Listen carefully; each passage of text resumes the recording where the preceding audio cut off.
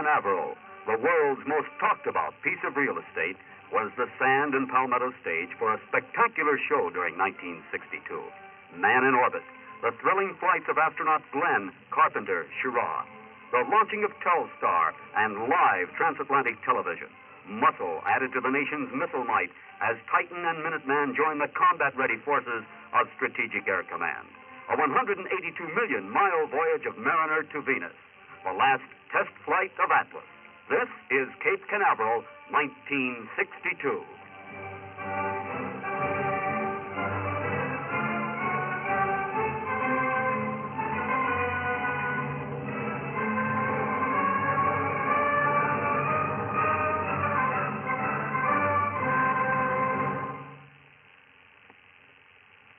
Wednesday, December 5th, 1962. This is Atlas Day at the Cape. An all-Air Force crew, veteran airmen who began with the prop-driven aircraft and progressed through jets to the rocket age, and the young airmen of the new age prepare Atlas number 544 for launching. This is the last of the research and development flights for this stainless steel giant, the 105th launch in the series, which began at Cape Canaveral on June 11, 1957. That first flight lasted but 58 seconds, ending in a mass of flame that was visible for miles. As short as the flight was, the Atlas team, a close-knit group of Air Force and aerospace industry engineers, collected facts or data, the real payoff in research and development flights. More tests, more facts, and the 82-foot-tall, 130-ton missile gained in reliability. Its 3 rocket motors developing thrust to hurl a dummy warhead more than 9,000 miles down the Atlantic missile range. And now, on this day, December the 5th, 1962, the last research and development flight. All systems were go. The Air Force crew moved smoothly through the countdown without a hitch. Propulsion, go. Autopilot and hydraulics, go. GE Airborne, go. RF system, go. Acoustica, go. Landline, go. Telemetry, go. Nose cone, go. Fuel and LOX control, go. Pneumatics, go. Water system, go. Ignition. Liftoff. Atlas 544 is on its way. The accurate eyes of the camera record the even flame pattern, and the vernier engines burning on the sides of the Atlas indicate response to the guidance signals, already aiming the payload toward the proper point in space. The mighty Atlas, combat-ready, a rugged, reliable deterrent weapon, operational with the Strategic Air Command. And now the Atlas programs. That is, it turns into its trajectory. Telemetry signals give the earthbound crew a real-time reading on flight progress.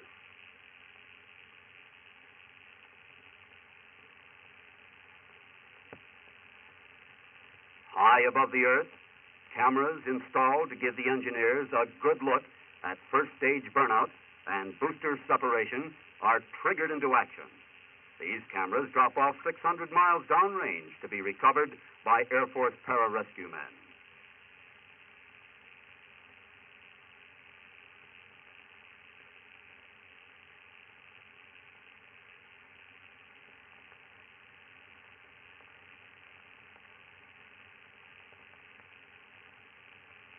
The instrument-laden nose cone will be picked up 5,000 miles downrange by an Atlantic Missile Range ocean vessel. The mission is complete, and back at Cape Canaveral, the book is closed on an era while attention turns to new challenges.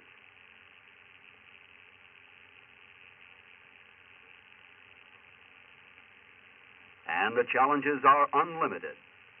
In mid-October, an Air Force crew counted down a Minuteman, America's first instant ICBM.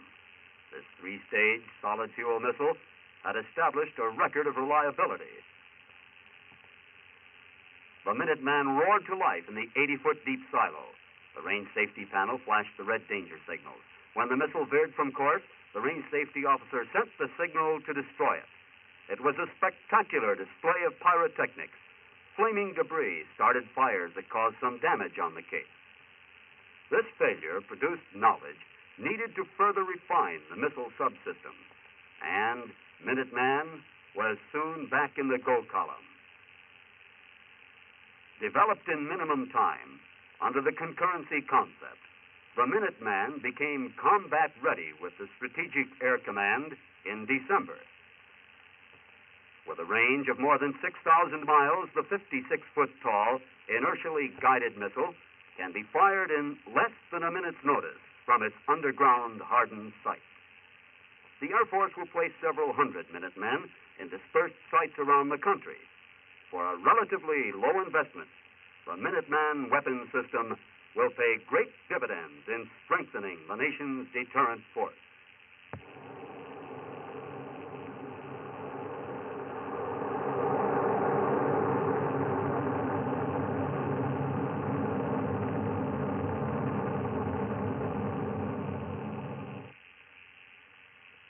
Before one of the newly commissioned atomic-powered submarines is deployed on patrol in various parts of the world, it undergoes a shakedown cruise, including the launching of a production model Polaris down the Atlantic missile range. The sub submerges in the Atlantic Ocean off the shores of Cape Canaveral, and the crew prepares to launch a missile downrange. At count zero, the Polaris shoots from its tube underwater to the surface.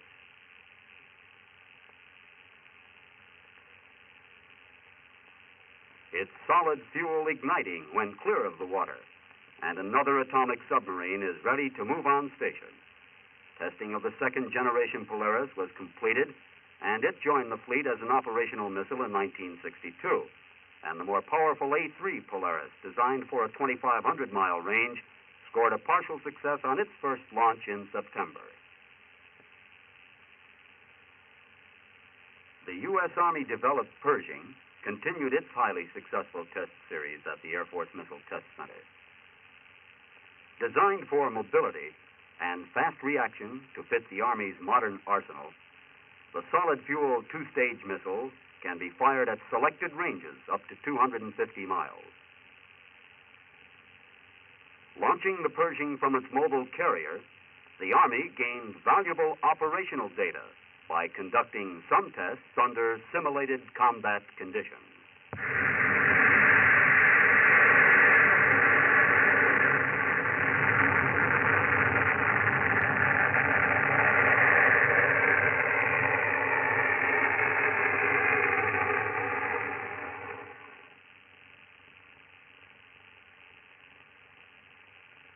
The Atlantic missile range, extending some 10,000 miles, from Cape Canaveral, Florida, to the Indian Ocean, has been called the world's largest laboratory. A measured, exacting course where the ideas of the scientists and researchers and the hardware of the engineers and the builders are put to the test.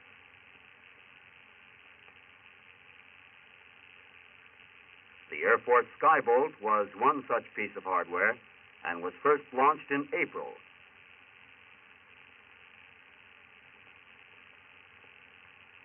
Slung under the wing of a B-52 bomber, the Skybolt is dropped from the mothership, falls free, and at a safe distance, ignites, and is on its way. After a short distance, the missile pitches upward and enters a ballistic trajectory.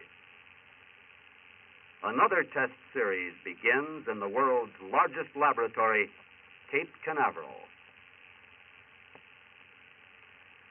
If the 1962 chapter of aerospace history at Cape Canaveral can be given a title, a strong vote could be cast for Time of the Titan. In mid-January, the last Titan I was launched shortly after sundown. The 110-ton liquid-fuel two-stage ICBM wrapped up a highly successful test series in spectacular fashion. But even before the last Titan I was launched, the first of the Titan IIs, a larger, more powerful rocket, engineered to the current state of the art, had arrived at Cape Canaveral. Its delivery by an Air Force transport marked the beginning of painstaking preparations for launch. Even the cargo compartment of the large plane received special engineering to fit the new Titan.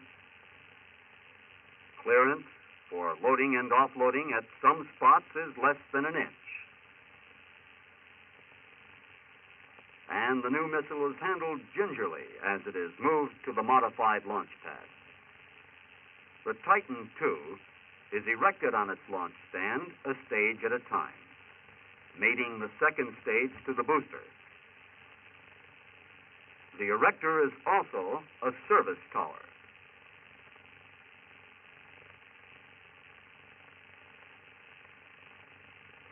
The first stage is placed on the steel-framed erector, brought slowly to the upright launch position. A detailed checkout of every component is required before the launch count begins. The Air Force industry team operates with emphasis on quality control. This missile is powered by chemical fuels, capable of being stored for fast reaction time to meet the military requirements and exact launch schedules for rendezvous missions in space. The Titan II is earmarked to boost the two-man Gemini space capsule into orbit and to form the core for the next generation super booster, the Titan III. Observers at the Cape watching the first launch on March 16th of Titan II saw a new ignition pattern, reddish-orange smoke, and two jet-like streams of flame as the Titan developed its 500,000 pounds of thrust. The first flight met all test objectives. First stage separation 90 miles out happened as scheduled. All systems functioned as planned as the instrumented payload sped downrange.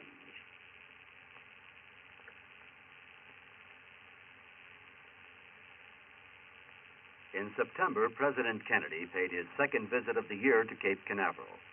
On an earlier trip, he had decorated astronaut John Glenn. The purpose of this tour was to take a closer look at Cape facilities, one of 4 stops on a 2-day flying trip. Greeted at the Cape's landing strip by Major General Leighton I. Davis, Atlantic Missile Range Commander, and Dr. Kurt Debus, the NASA Launch Operations Center Director, the President and his party rapidly moved out to the first stop, Pad 14, and a short briefing by astronaut Walter Schirra and the Atlas crew who would soon stage America's third orbital flight. At Pad 16, the President had a good look at the Titan II. The party, which included Vice President Lyndon B. Johnson, Secretary of Defense Robert McNamara, Secretary of the Air Force Eugene Zuckert, the NASA Administrator James Webb, and other high-ranking government officials, received a briefing on Atlantic Missile Range operations and the Titan program. A model of the Titan III was shown publicly for the first time, and the presidential party was briefed on the Titan III's future role as a booster. Next, through the Saturn complex, where the President received a detailed account of the giant booster program. Finally, to Hangar S, a meeting with astronaut Gordon Cooper, and a word of thanks to the assembled military and civilian workers. Houston, Texas, the new home of NASA's Manned Spaceflight Center, was the next scheduled stop on the presidential tour.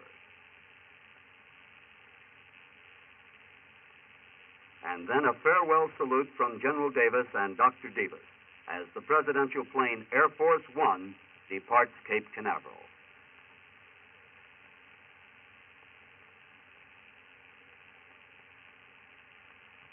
General Davis, Atlantic Missile Range Commander, has commented that 1962 was a time of transition at the Cape, a transition from missile development to space operations and space probes. There was a significant increase in the number of launches to place satellites into orbit and to send instrument packages to the far reaches of space. A practical application of space is its use in weather forecasting. 3 TIRUS satellites were placed into orbit during the year. Boosted by a Thor Delta, TIRUS transmits pictures to Earth on demand. These pictures have contributed much to man's ability to understand his age-old nemesis, weather. During the summer evenings of 1960, a favorite American pastime was watching Echo, a balloon in orbit. Echo 1 proved the value of passive communication satellites. And in 1962, the National Aeronautics and Space Administration achieved a significant breakthrough in Project Big Shot, a 13-story high polyethylene balloon, paper thin, was folded carefully in the nose cone of a Thor Delta. Observers at the Cape watched the package hurtle over 900 miles into space, still sparkling at apogee like a new star. Cameras and television transmitters aboard the booster recorded the successful deployment of the balloon, following it down to the Earth's atmosphere where it burned. Satisfied with test results, NASA engineers looked to an early orbital flight for the big balloon.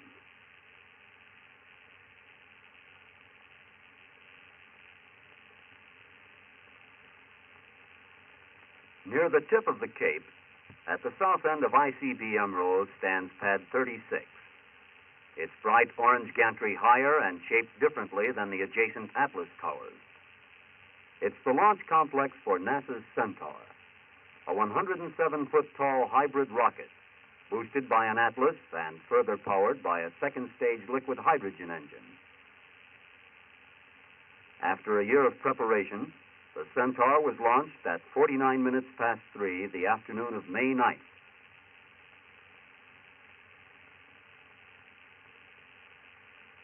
From these pictures, the experts learned the reason for the failure. A metal surface between the stages buckled under aerodynamic pressure. An engineer will look at failures differently than the casual observer. A test flight that produces knowledge is not a failure.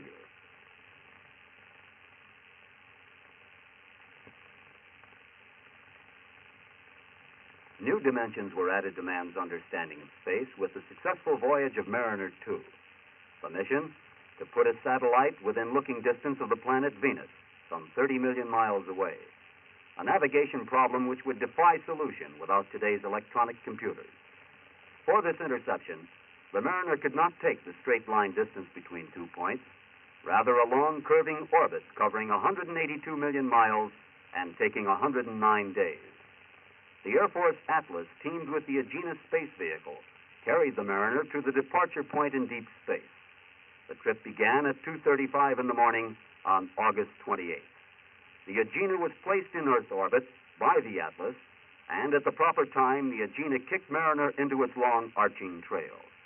Its course was corrected shortly thereafter, and on the afternoon of December 14th, the electronic eyes and ears of Mariner scanned Venus from a distance of 21,000 miles, flashing the facts to Earth by means of a high-pitched radio signal.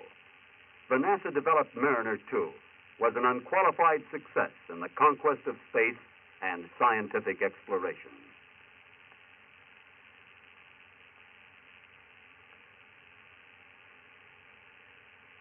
The scientific community has learned to look to space for some of the answers to problems about the Earth. An example is Anna, a 350-pound, 36-inch sphere, circling the Earth every 107 minutes, 600 miles up, flashing a light at designated times. Scientists of the world use the man-made star to improve mapping capabilities and to validate geodetic measurements.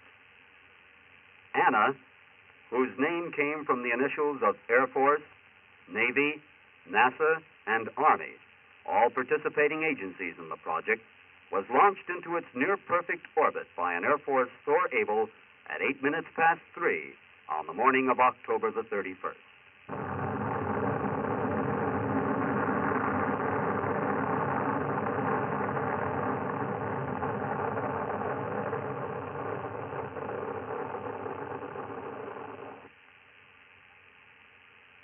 A joint United Kingdom-United States satellite launched by a Thor Delta rocket on April 26, 1962 from Cape Canaveral is symbolic of international cooperation in the peaceful exploration and utilization of space.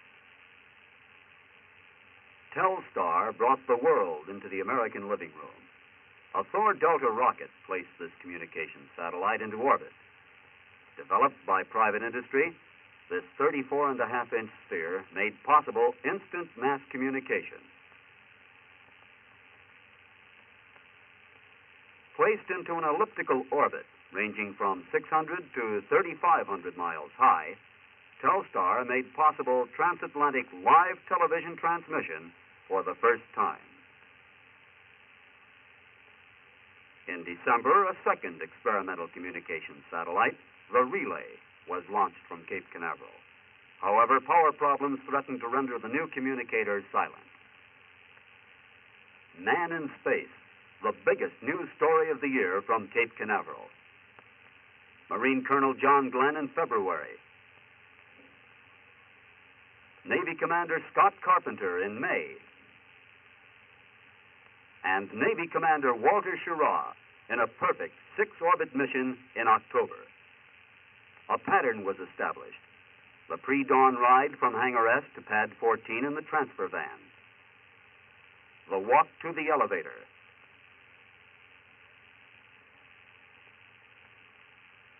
The squeeze into the capsule. The countdown building suspense as the TV cameras in the blockhouse give a close-up view of the frost-covered Atlas rocket and capsule. 26 ships and 150 aircraft move into position around the globe to support this flight. Liftoff.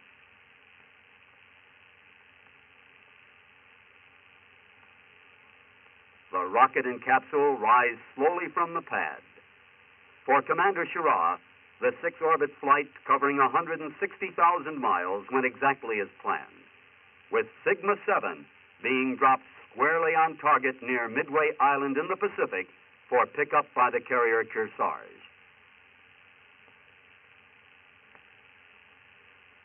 One man, alone in space, now in safe descent, a perfect ending, a result of a tremendous team effort.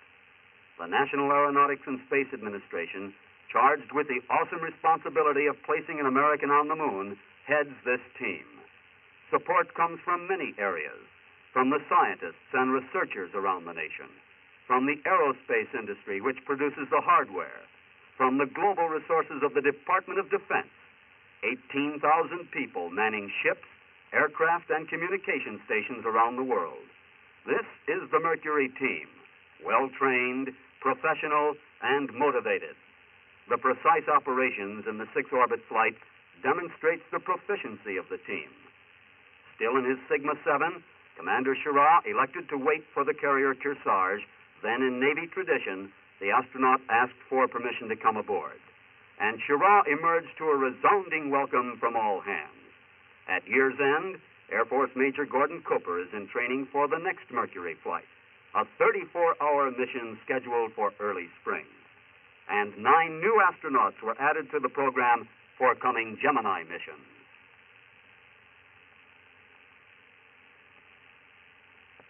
Of real significance is the expansion and building program going on at the Cape. Station number 1 on the Atlantic Missile Range grew by 80,000 acres with the NASA acquisition of land from the Merritt Island launch area. Multi-million-dollar contracts were committed on preliminary preparation of this land, preparing it for the bigger launch pads and a heavy launch area needed in the mid-60s. A pad for Titan III, Saturn C3, and C5, and other heavy launch vehicles are needed. Work on Complex 37, a double-pad launch area for Saturn, was nearing completion at year's end.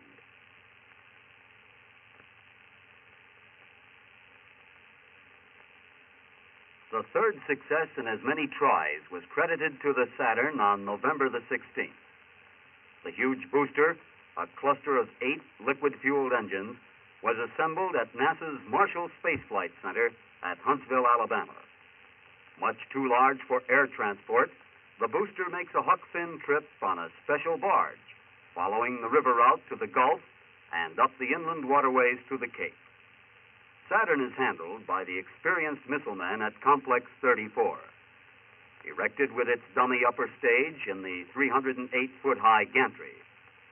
Thought to be the most powerful rocket in the world, this Saturn will be followed by later models developing several million pounds of thrust.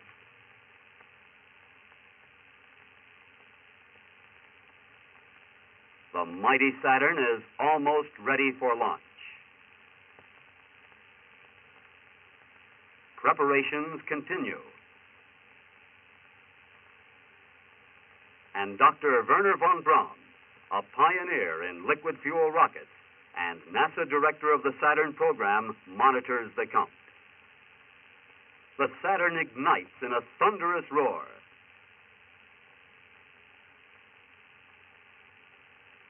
Its agonizingly slow liftoff takes more than 10 seconds to climb the first 300 feet above the pad. And as it accelerates, the rockets develop over 1 million pounds of thrust, and the 162-foot-high, 550-ton monster trails a wake of flame over 300 feet long. Approximately 5 minutes after launch, the dummy upper stage is exploded, dumping 23,000 gallons of water on the fringe of space in a scientific experiment. This Saturn test, SA-3, met all test objectives.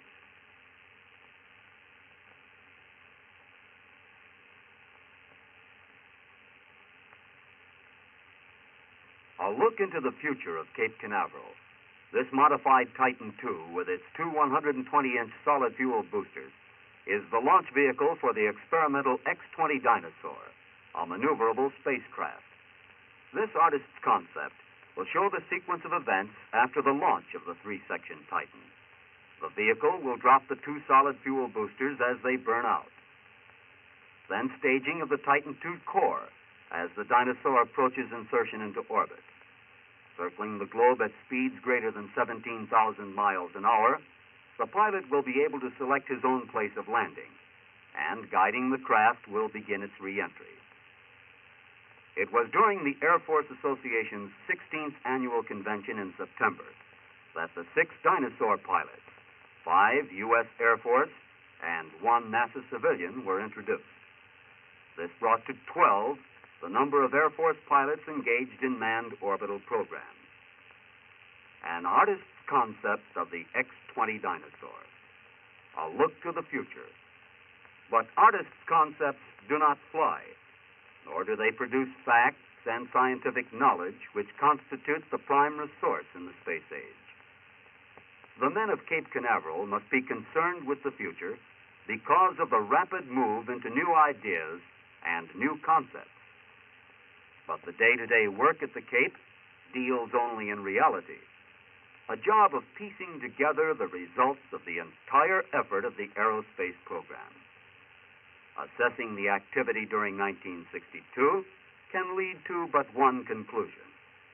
Substantial gains were chalked up toward the nation's goals in military preparedness and space exploration.